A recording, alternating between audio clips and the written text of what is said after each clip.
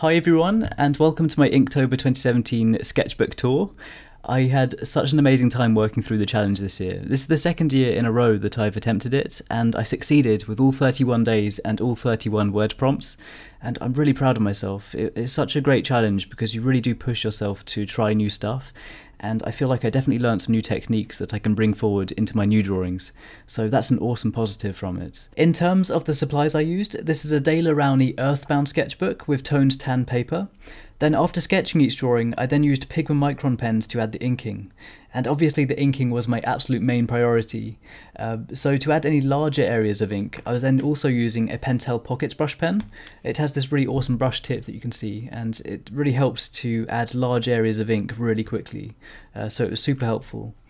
Then to add some gradients of shading and to add some depth to the drawings, I was using cool grey Copic markers, specifically cool grey 1, 3, 5 and 7.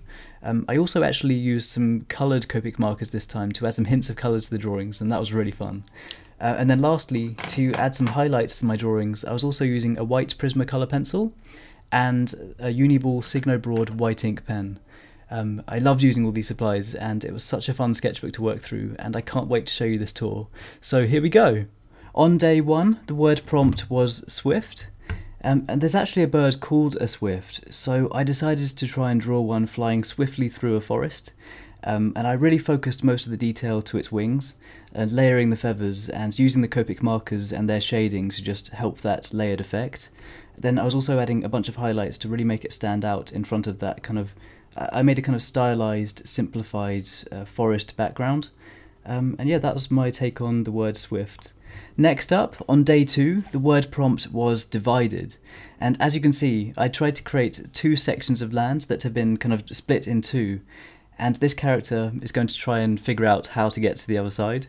It was really fun creating this 3D effect, making use of the highlights and contrasting the extremely dark shading that I added kind of looming through the centre. And I always love adding really bright caped characters to my drawings, and in this case this red caped character has appeared in loads of my drawings in the past.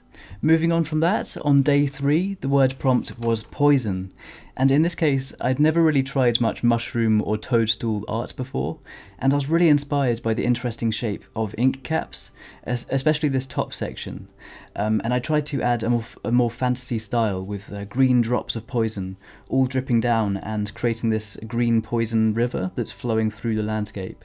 After that, on day 4 the word prompt was underwater, and I loved working on this one. I tried to split the drawing in 2 halves, so you have the night sky up here with the moon shining down, and this light shining from the moon is highlighting all the details under the water.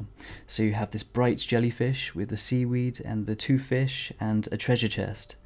I tried to fade some of the highlights by adding markers over the top of them. I did that for the seaweed, and then I left the highlights on the jellyfish nice and bright.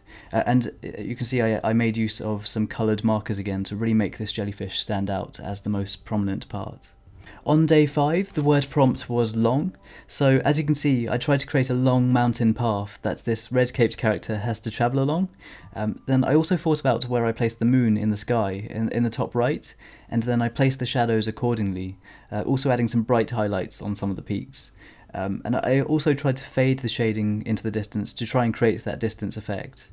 Then on day 6, the word prompt was sword, so this was actually one of my favourite drawings I worked on through the month because I just loved the way it turned out, obviously inspired by Sword in the Stone, and also I'm currently playing through Zelda Breath of the Wild, so really inspired by that setting as well.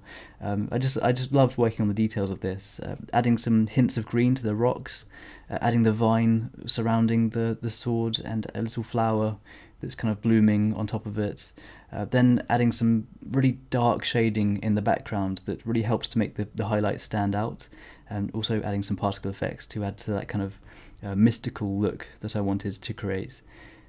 This was so much fun to work on. I think it's absolutely one of my favourites. After that, on day 7, the word prompt was shy, and as you can see I worked on this tortoise that's hiding in its shell, very much inspired by my previous sword drawing with the dark forest background. that really helps to make the highlights of the tortoise and the flower stand out.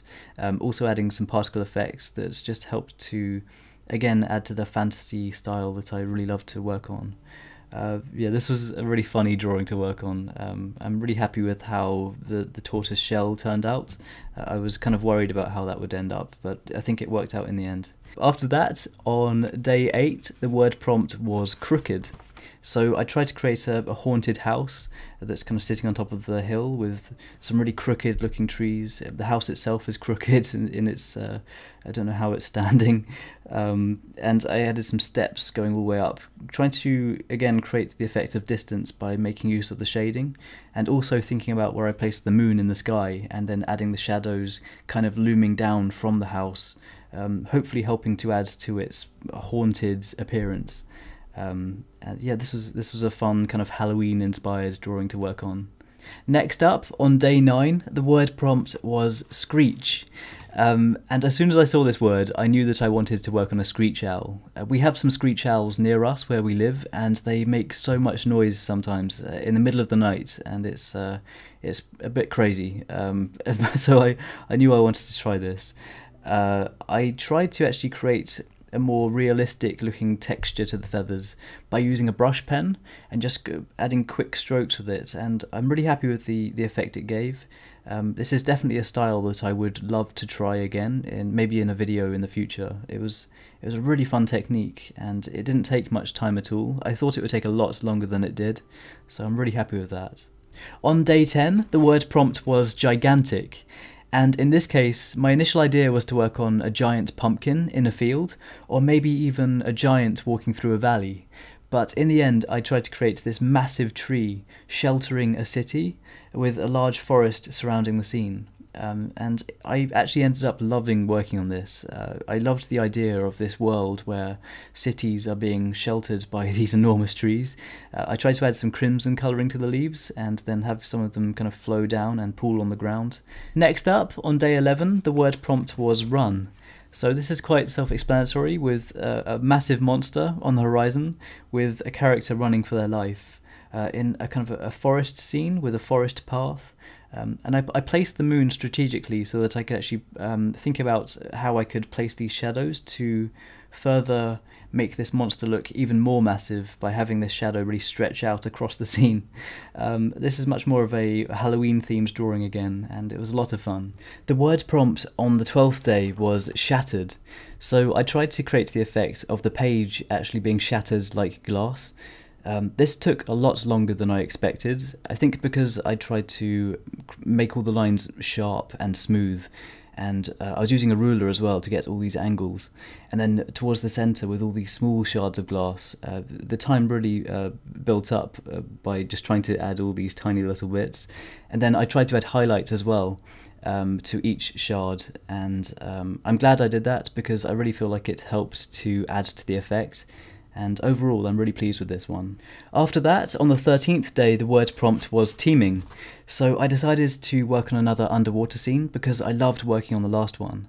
I actually started with the background first with this seaweed, adding actually hints of colour to the tips of each leaf. Then I added the highlights, then I added the shading over the top of it. Then after that, that's when I inked in all these fish, starting with the ones in the far distance, making them much smaller, then adding the much larger ones in the foreground. Also adding highlights to each individual one, so that really added to the time it took, but I really loved working on these underwater scenes. Moving on from that, the word prompt for the 14th day was fierce. So I wanted to create an angry looking wolf, really focusing the detail to the teeth and the saliva, also adding that really angry eye, adding hints of colour to these areas with the crimson marker and adding some yellow teeth. I also added a silhouette of white fur using the highlighter pen. I liked having this effect, kind of separating it from the background. And in the background I added a kind of a stylized forest. And just really wanted to focus the detail to the teeth and the saliva. Then, on the 15th day, the word prompt was mysterious, and I tried to create a mysterious looking doorway, so you really can't tell where it's leading, just playing with this kind of looming darkness, and then offsetting that and contrasting it with some highlighted bricks around the outer edges, also adding some vines, and a kind of a walkway, so you can see that people have walked down there. Just trying to create a really mysterious looking scene. Following on from that, the word prompt on the 16th day was fat. And so I worked on this drawing of a cat. I love cats, they're my favourite animal, and I wanted to make sure I worked on at least one cat drawing during the month. I'm really pleased with this. I worked on a much more of a cartoonised style, with big bright eyes, with bright highlights and rosy cheeks, sitting on the step there and daydreaming about eating a fish. This is a really fun one to work on. The 17th day's word prompt was graceful, and I decided to attempt a drawing of a swan, but I was really worried about how I would create the swan's feathers. But I'm actually really proud of myself for figuring out a method that worked for me. So for the background, I actually worked on the background first, inking it completely.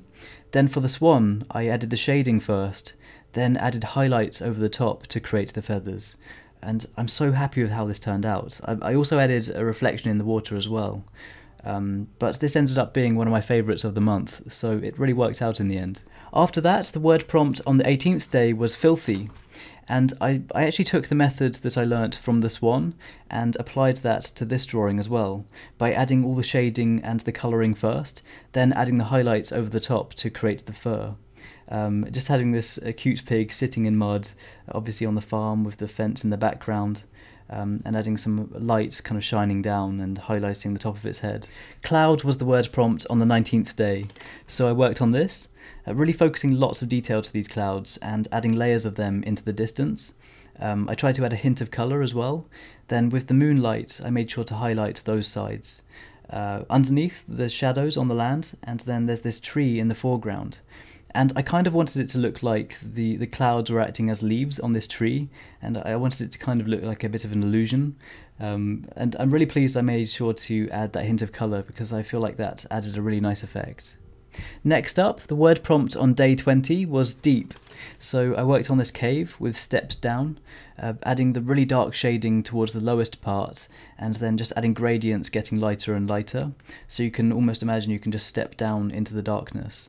And then I tried to contrast that with highlighted stones all around, and the stones actually ended up taking the most time because I really added a lot of highlighting and details to them, much more than I initially anticipated I would. After that, on day 21, the word prompt was furious. So I worked on this furious looking wasp, and it's obviously about to sting someone, and it's moving at real speed with all these motion lines. I really focused lots of detail to this, and I tried to add lots of hair to its body, focusing on the details of the antennae and the highlights on the wings, and even adding a bit of colour to this one, and I feel like that really helped to make it stand out on the page. On day 22, the word prompt was trail, so I worked on this forest trail, and I wanted it to have a lighter background with a much darker foreground, and my idea for that was that I wanted it to look like the kind of scene that you'd actually want to walk through, adding some nice sunlight shining through with some particle effects, and adding some nice bright coloured leaves with some lighter leaves in the background, and then adding some nice crimson leaves in the foreground. I love working on stuff like this. Then, the next word prompt on day 23 was juicy, so I worked on this juicy strawberry with some silhouettes of strawberries in the background as well. I really tried to recreate a more realistic looking lighting on this with a white Prismacolor pencil, just looking at some reference photos and getting some ideas from there. And I also added a water drop just hanging from the bottom of this one. Moving on from that, the word prompt on day 24 was blind. So I worked on this really happy looking mole. I tried to give him a big smile and some glasses and some sharp claws for digging. And I followed the same routine as I did with previous animal drawings, where I added the shading and the colouring first, then added the highlights over the top to add the fur effect. I also added a kind of silhouette of highlighting as well to really make him stand out. On day 25, the word prompt was ship, so I worked on this scene with this ship sailing through, some tentacles in the foreground, and the moon shining down and highlighting everything. I also chose to add a hint of colour to the horizon, and I'm glad I did this because I really feel like it helped to make the ship stand out. I also didn't realise how much of a challenge it would be to work on a ship like this, with all the sails and the flag and the ropes hanging down. It took a lot of time, but I'm really happy with this scene. On day 26, the word prompt was squeak, so I worked on this drawing of a mouse, and similar to my previous animal drawings where I added the shading and the colouring first, followed by the highlights, and adding big bright highlights to its eyes and nose, making them really stand out, then added blades of grass around it with just light shading on the ground in front. On day 27, the word prompt was climb, so I worked on this drawing of this massive tree towering above a forest, with some really nice coloured leaves, and the caped character is standing on this branch. I'm imagining that he is on a quest and he needs to be able to see into the distance to see his route and kind of plan ahead, so he needs to be able to climb up and see over the forest. Following on from that, on day 28, the word prompt was fall, so I took two meanings from this. The season, so you have the brown leaves and the acorn, and then the actual motion of falling from the tree. So I just added lots of detail to this acorn, adding some nice hints of colour to it, along with the leaves. And this was a nice kind of seasonal drawing to work on. On day 29, the word prompt was united. So I worked on this scene with the red caped character uniting with the blue caped character and the yellow caped character, and they're obviously about to tackle whoever is in this evil looking castle on top of this crazy cliff formation, surrounding it with a forest, and the moon shining down and highlighting everything with some birds in the sky. I love working on crazy fantasy scenarios like this, and this was a lot of fun to plan out. Next, the word prompt on day 30 was found, so I worked on this treasure chest within a cave, sitting on top of this rock, in a very similar style to the swords drawing I worked on, having that contrasting dark background really showing up the highlights on this chest, having the light shining down with the particle effects, and the green colouring on the rocks, and the golden colouring of the coins inside the chest. Then finally, on day 31, the word prompt was mask. And as it was Halloween, I decided to work on something a bit scarier, and so I worked on this vampire ghoul character with these bright red eyes, this hood, and this really interesting looking mask with this pattern, and lots of crimson colouring. And after that, this is my Inktober sketchbook completed. I had such an awesome time working through this challenge, and I genuinely feel like Inktober these past couple of years has really helped me to develop my art style. So for that, I'm extremely grateful. I highly recommend trying this challenge if you get a chance. I definitely want to take part again next year, because I feel like it's such a good thing to be a part of. Just seeing the amount of people sharing their work online during this challenge is amazing, and I loved being a part of that. Let me know if you took part in Inktober, and also let me know what you thought of it and how did it go for you. I really hope you enjoyed watching this, and if you want to see more drawing or painting videos, then feel free to subscribe, and any likes or shares on this video, they really mean a lot to me. If you want to follow my progress and see photos before I post these videos, then check out the links in the description box below to check out my Twitter, Facebook and Instagram. And once again, thank you so much for watching, and thank you so much for the support. I really, really appreciate it. I hope you're having an awesome day, and I'll see you all soon.